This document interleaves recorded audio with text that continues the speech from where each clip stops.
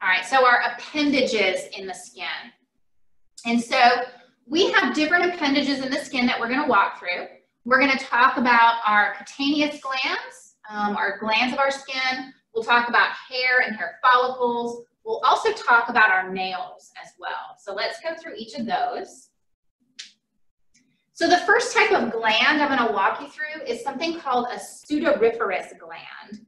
And this one might be a little weird. It sounds kind of weird. I always remember sudoriferous and I think odoriferous. These are our sweat glands. Whoops, that wasn't supposed to happen. Hang on, let me go back.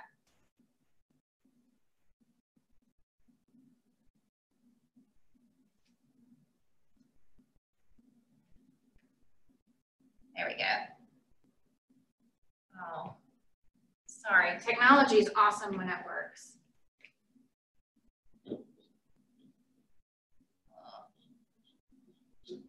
Ah, y'all, this is very frustrating. Hang on.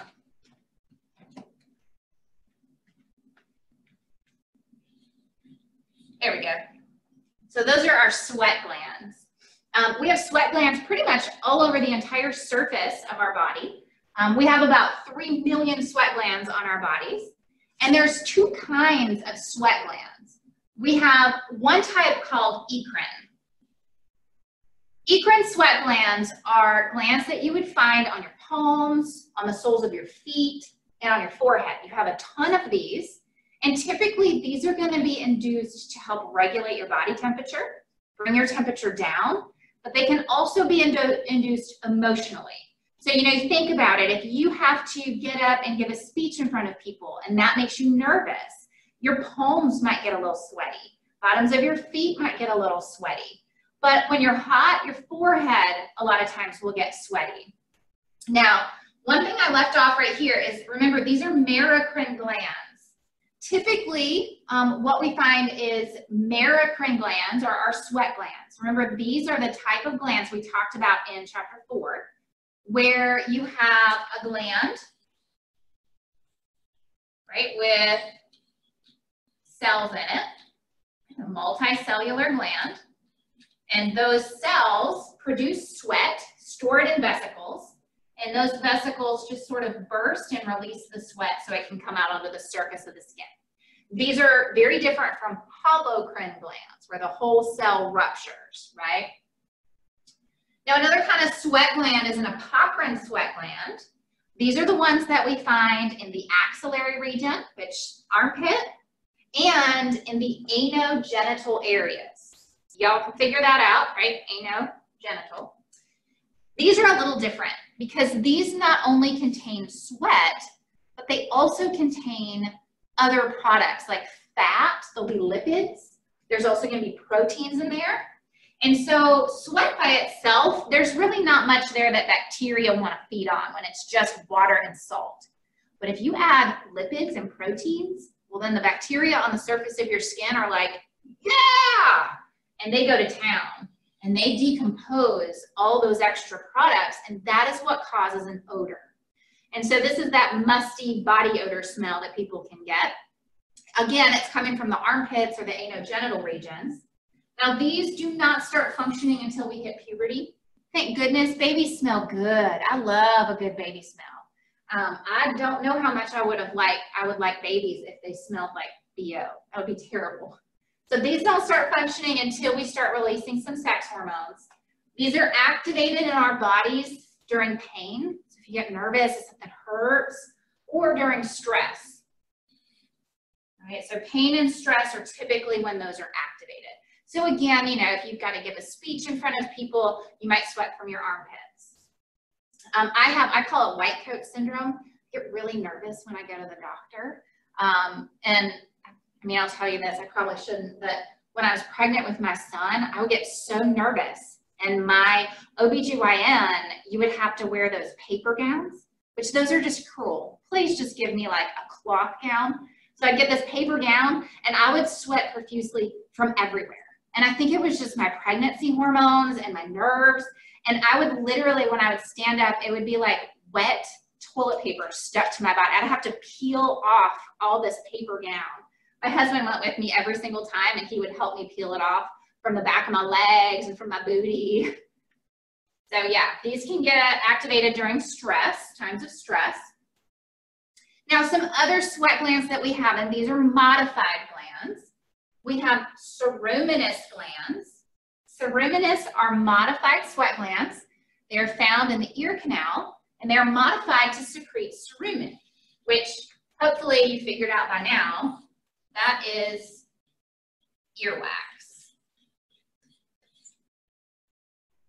And then we also have mammary glands, right? Mammary glands are modified sweat glands, and they are modified to secrete milk.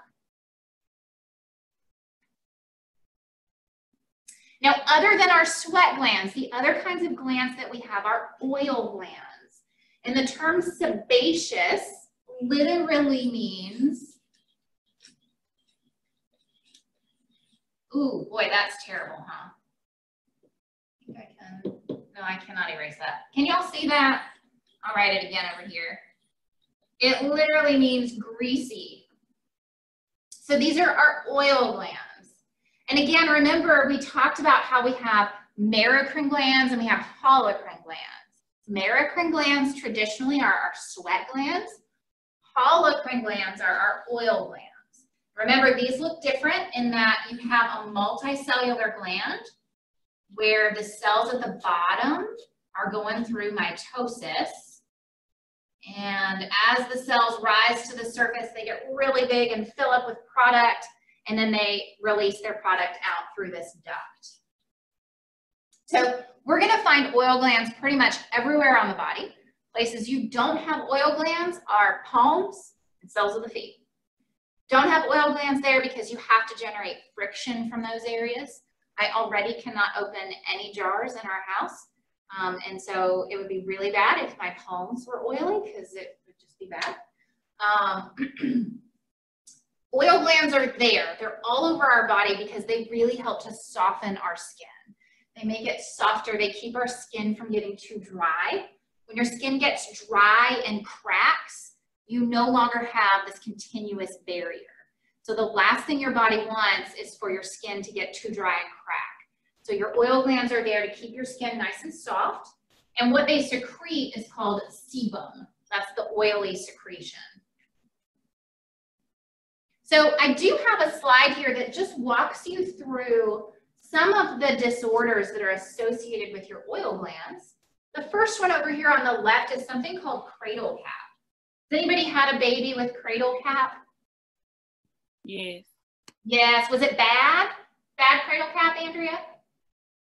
Yeah, for my second boy it was. Was it? Did you have to use like a medicated cream? I did. His came all the way down to like his eyebrow.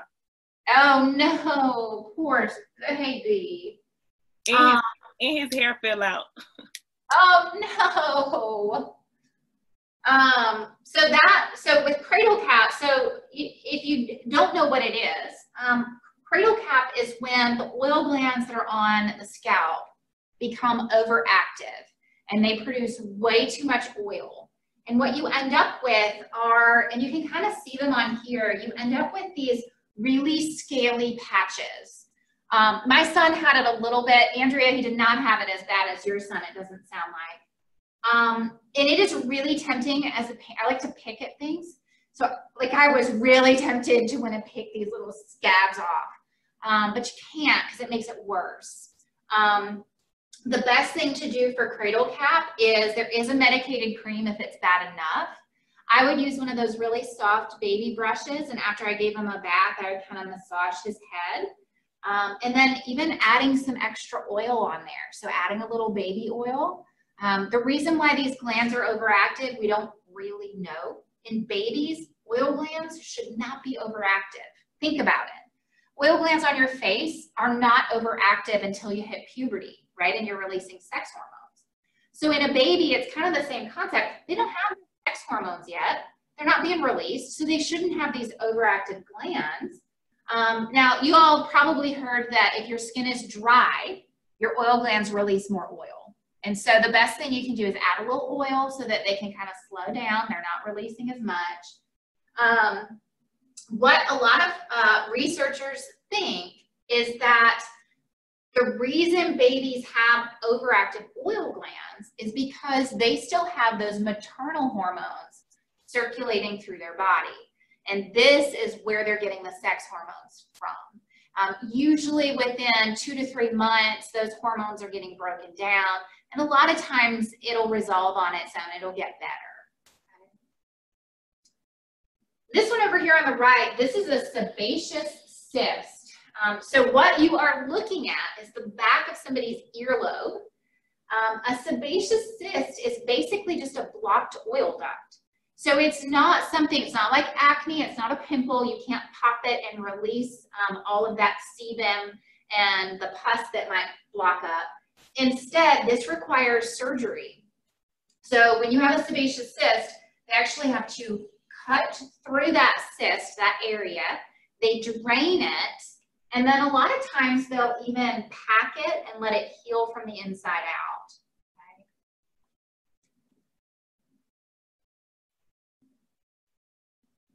Now, other than our oil glands, we do have a couple of other appendages, accessories to our skin that I want to mention, like hair.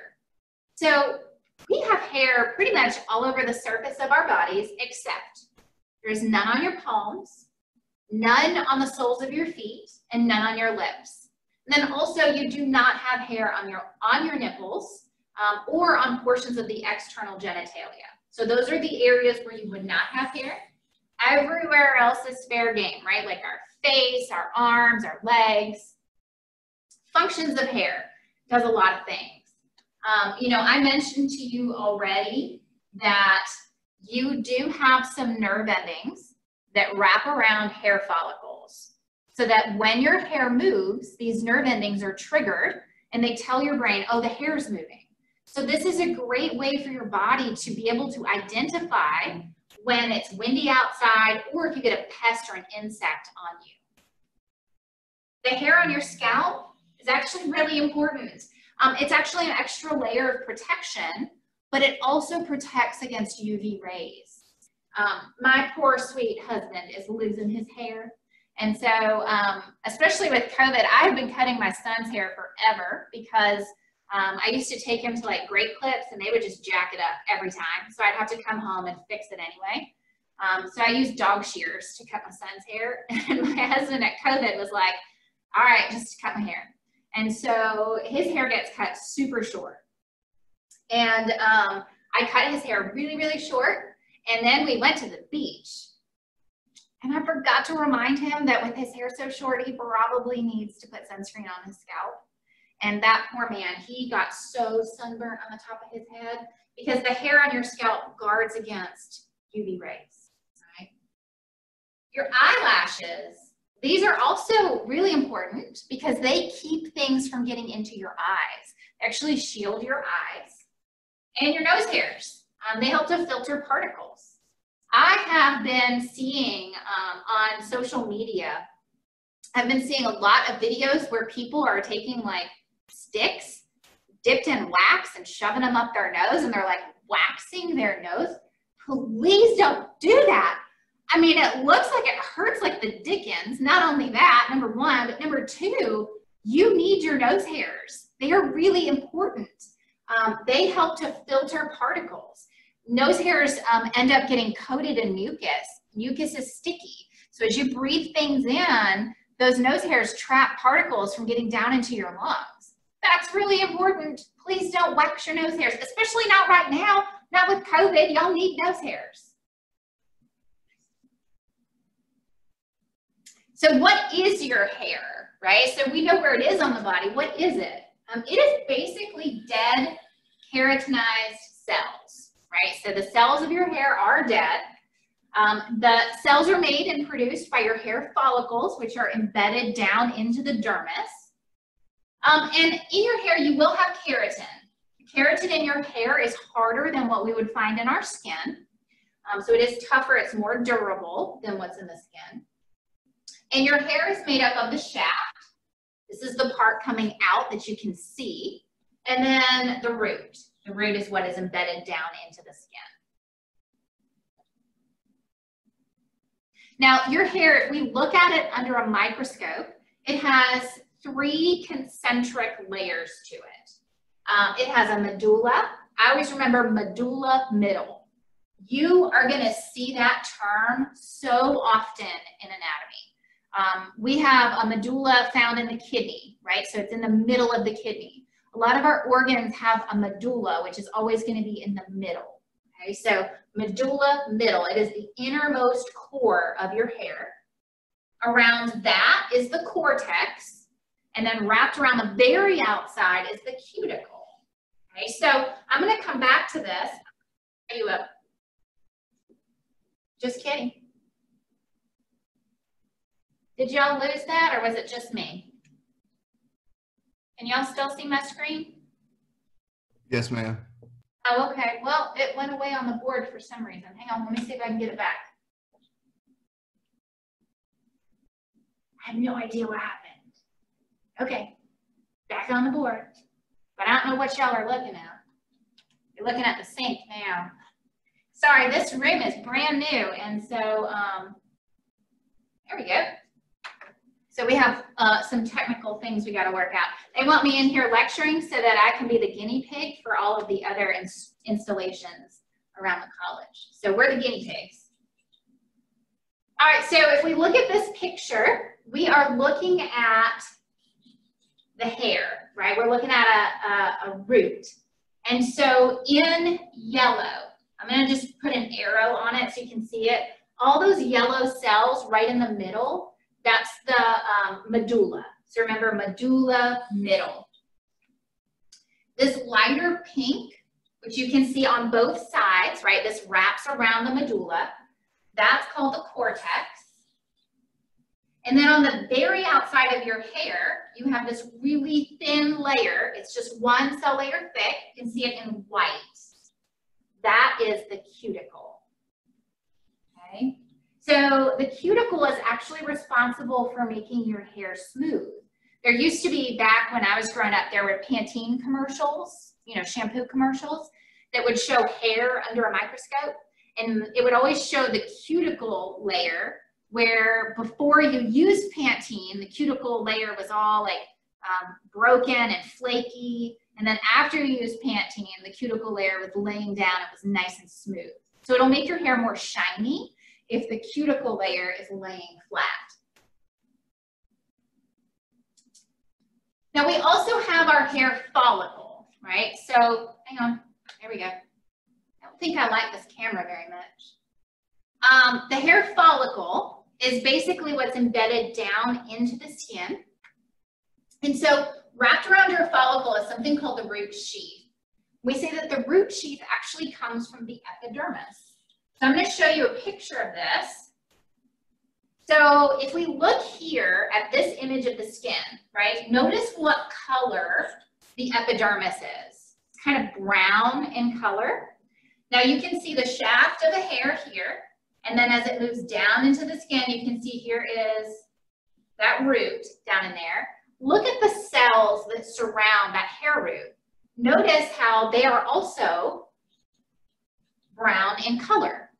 That's telling you that basically the cells that surround that hair bulb are coming from the epidermis. Okay? So we say that the root sheath basically dips down from the epidermis and surrounds the hair bulb. So that's the deep end of your hair where it kind of gets nice and big and fat. And again, you do have sensory nerve endings that wrap around that root of your hair, wrap around the hair bulb. These are the ones that are going to pick up if your hair moves because of wind or pests.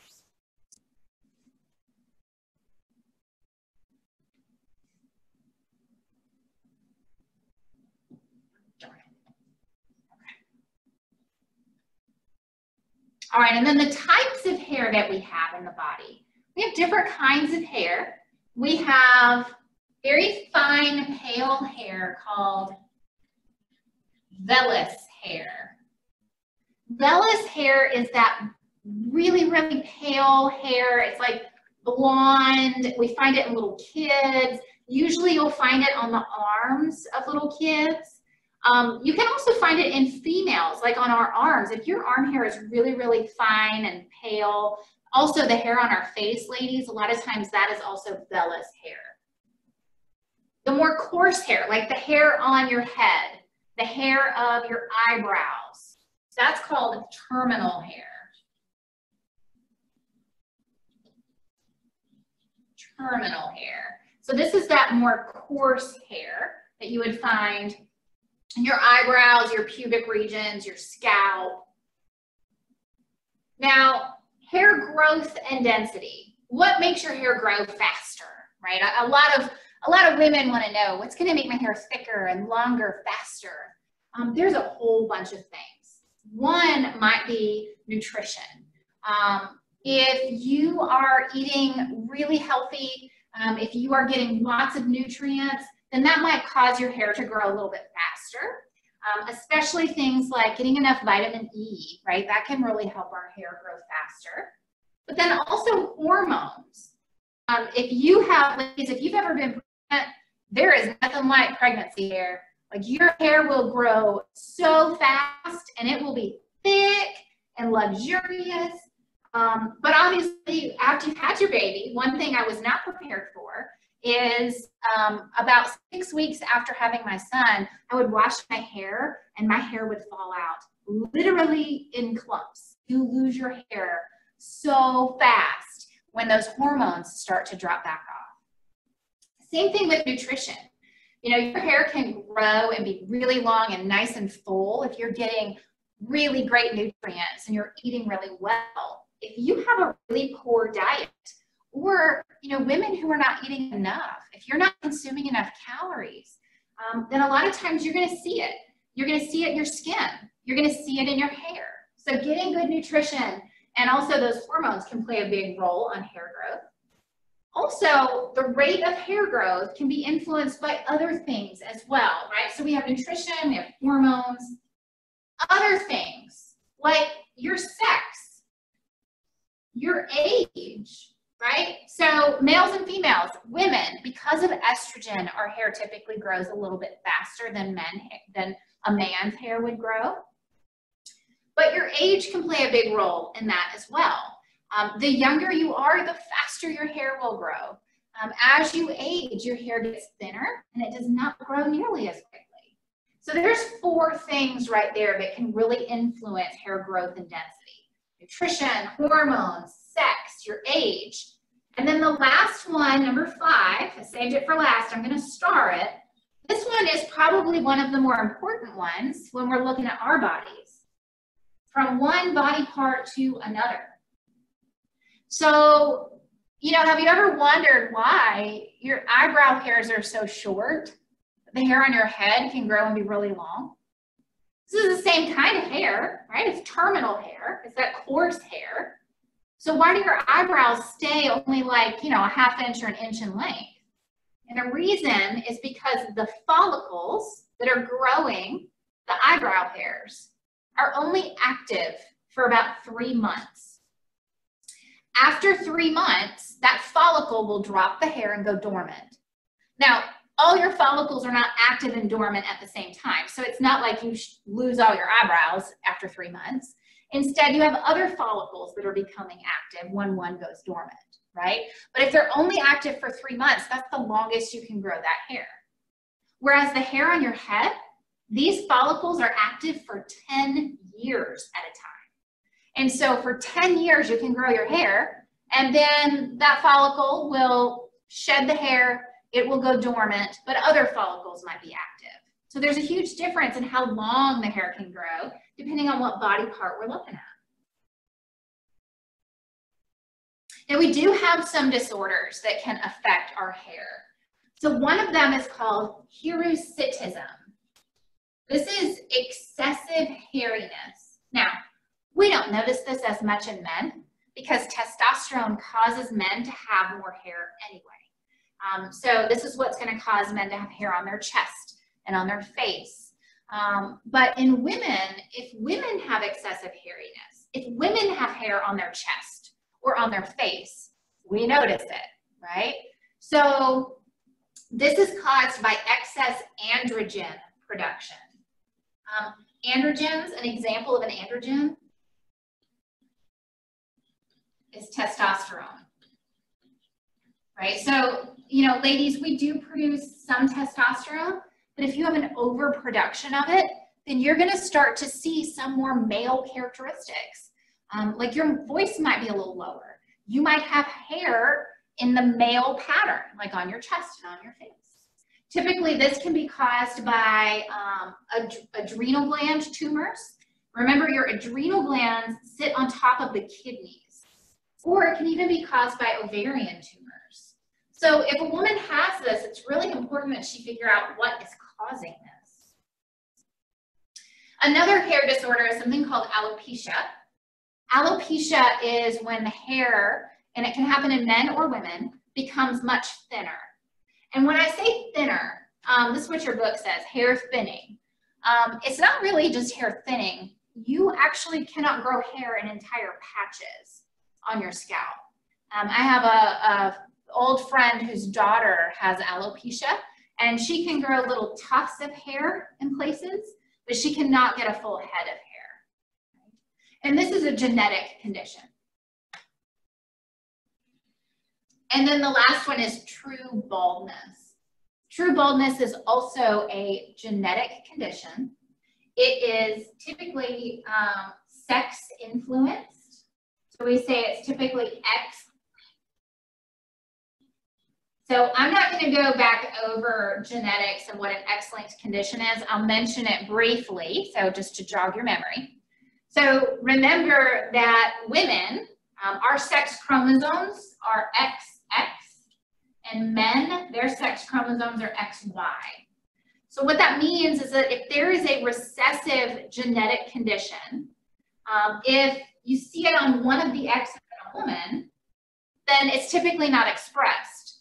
But if it's carried on the X for the male, since there's only one X, it's going to be expressed.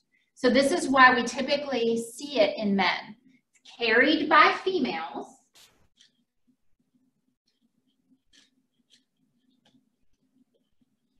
but it's expressed in males. So this is why a lot of times people might say, you know, to a man, hey, to know if you're gonna be bald when you get older, look at your mom's side of the family, because your mom would be the carrier of it. Then she would pass it to her sons, and if her sons get that particular genetic condition attached to their X chromosome, they would express it.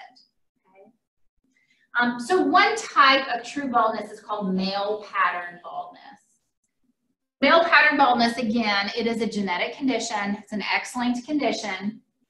And it actually causes the hair follicles to respond negatively to something called dihydroxytestosterone.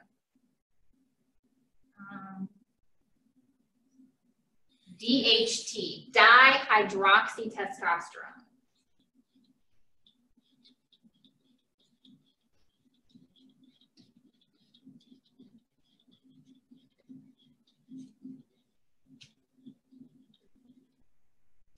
Basically, testosterone.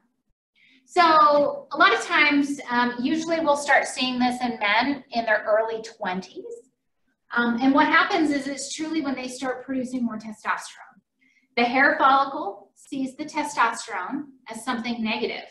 It actually causes the hair follicle to drop the hair. So as long as testosterone is present in the body, the hair follicle will drop the hair. It will not grow or regrow new hair. So there are some drugs, there are some ways that we can relieve male pattern baldness. Drugs that inhibit testosterone production. Now, if you ask a man, hey, you want me to turn off all your testosterone? Let me tell you about the side effects. You're not going to have the same muscle mass, and you're probably not going to have a sex drive. I think most men would go, no thanks, I'll just have no hair. I'll just shave my head. That's fine. Don't worry about it. So taking a drug that inhibits testosterone means that all the things that testosterone normally gives a man, which is the greater muscle mass, the lower voice, the pattern of hair all over the body, they wouldn't have that. And so this one, there's a lot of trade-offs with that particular drug. Another drug is called minoxidil. Now you've probably heard of Rogaine with minoxidil, right? Rogaine is that topical treatment that you put on your hair that helps you regrow your hair. Actually, minoxidil was originally invented as a blood pressure medication. But during clinical trials, people were coming back and reporting their findings, and most men were coming in going, yeah, blood pressure. But look, I have hair. And they actually discovered, hey, you know what? This does a better job at regrowing hair than it does with blood pressure.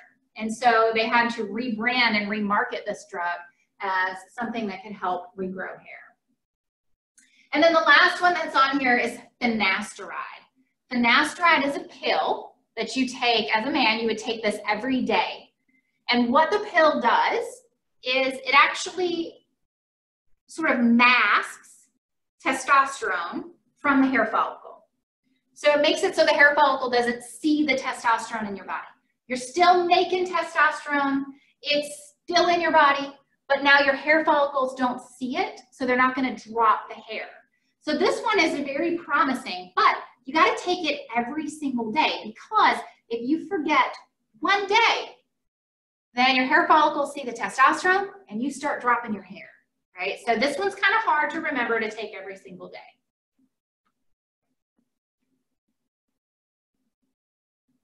So we've done glands, we have done hair. The last appendage I'm going to walk you through is nails. So nails are basically scale-like modifications that we find covering the ends of our digits. So the ends of your fingers, ends of your toes. They are modifications of the epidermis. And your nails are really hard. So remember, we've been talking about keratin. You've got keratin in your skin, you have keratin in your hair. You also have keratin in your nails, but it's a harder form of keratin, so it's more protective, right? So the whole point is that you have this nice protective covering at the ends of your fingers, at the ends of your appendages. The parts of the nail that you need to know, this is a very similar image to this is found in the lab manual for this week, right? And so some of the parts and pieces would be like the free edge of your nail. This is the part of your nail that you cut or file. The body of the nail, that's all the part that's sort of pink, that's connected to the tissue, the dermis underneath. The cuticle, right? Ladies, we know what the cuticle is. The lateral nail fold, this is on the edges, so this is where you might get like a hangnail. My son complains of those all the time. They do hurt like the dickens. Then you also have something called the lunule. The lunule is that little white half-moon shaped structure at the top of the nail. And so I always remember lunule, and I think lunar, right? Moon, half moon. A few other parts and pieces would be like the root of the nail, okay? And then you can also see the matrix of the nail.